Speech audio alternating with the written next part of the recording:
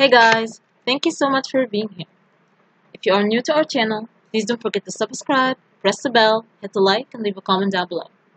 I really appreciate all of that, and I appreciate you taking the time to be here today. So in this project, we're going to implement the server side of the Weather Journal app project. We're going to start by installing our dependencies. So from the Terminal tab, press New Terminal. What this is going to do is it's going to open a new terminal for us to install all the dependencies. So you are required to have 3 dependencies in this project.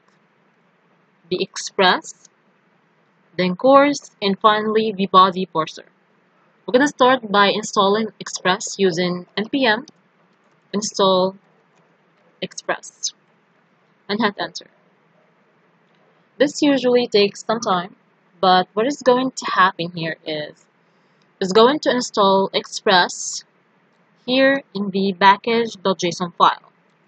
So whenever your reviewer uses the npm install command, all the dependencies, including express, is going to be installed on his local machine.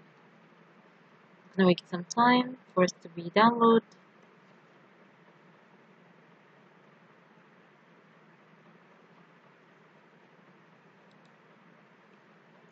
And as soon as it finishes, you're gonna see here you're gonna see dependencies and express over here.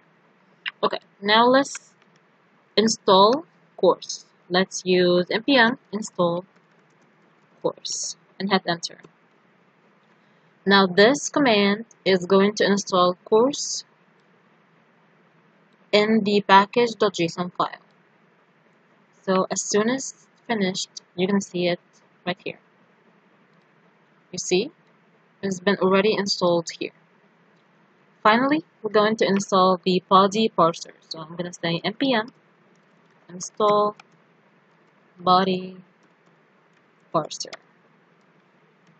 Then I'm going to hit enter.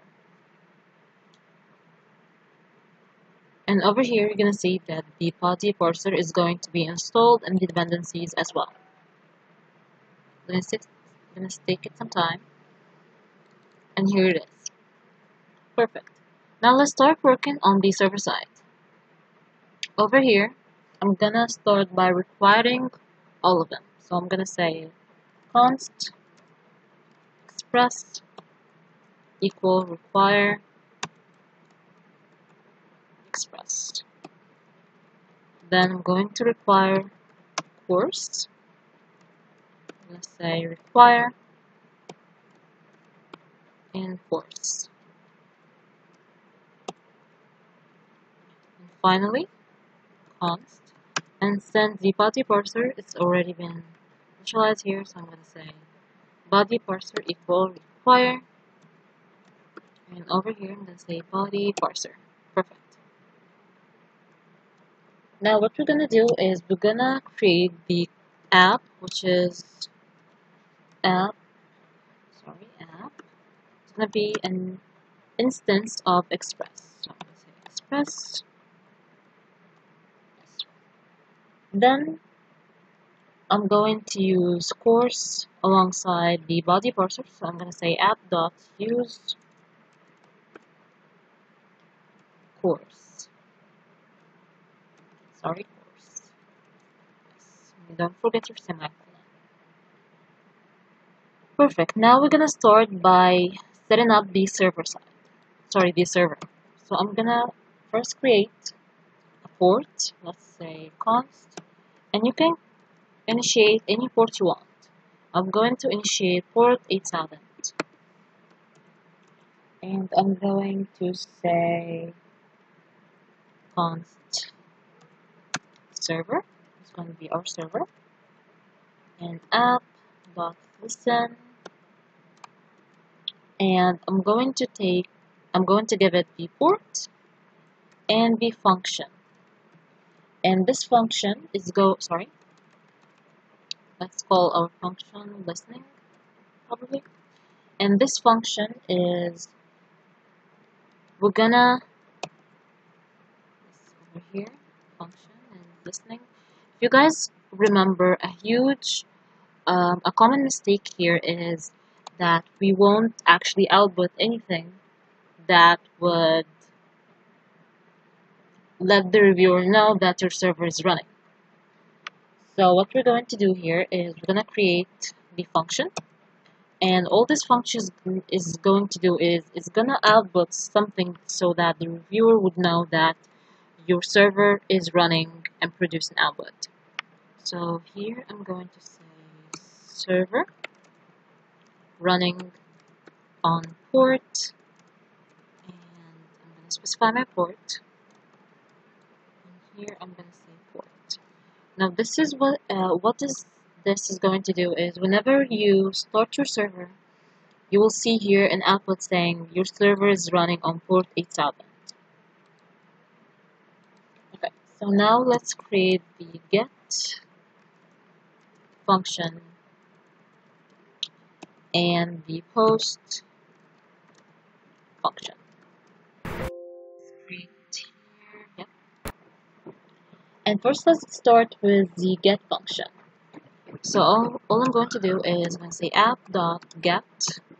And if you guys could remember, a huge common mistake here as well is the student won't specify the get function with two parameters. Now the first parameter should be the route and the second should be the function. So over here I'm going to specify the route. I'm going to say / and let's call this all data.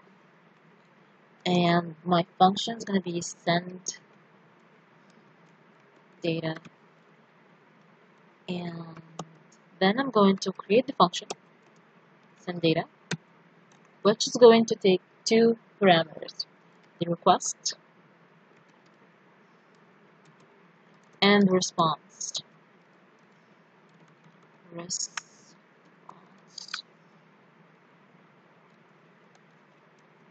And all this function is going to do is going to send the response to the endpoint, which is the project data. So over here I'm going to say response dot send the project data. Perfect. Now let's create the post function. Also, a huge common mistake here is that you won't initiate your post function using two parameters, the string and the function.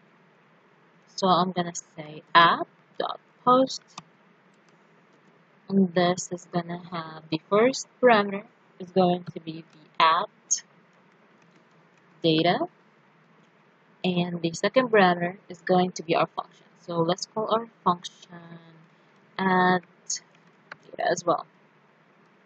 And over here I'm going to initiate the function. I'm gonna say add data, and it's also going to take two parameters, the request and the response. And I'm going to create a new variable. I'm going to call it data, and I'm going to give it the request body. Sorry, I'm going to copy this.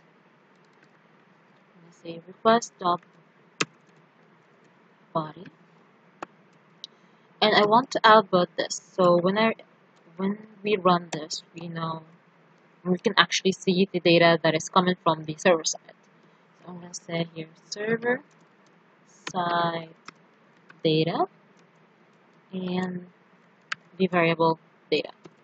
Then we're going to start creating the value pairs. So you are required to have 3 value pairs in this project. The first is the date, then the temp, which is the temperature.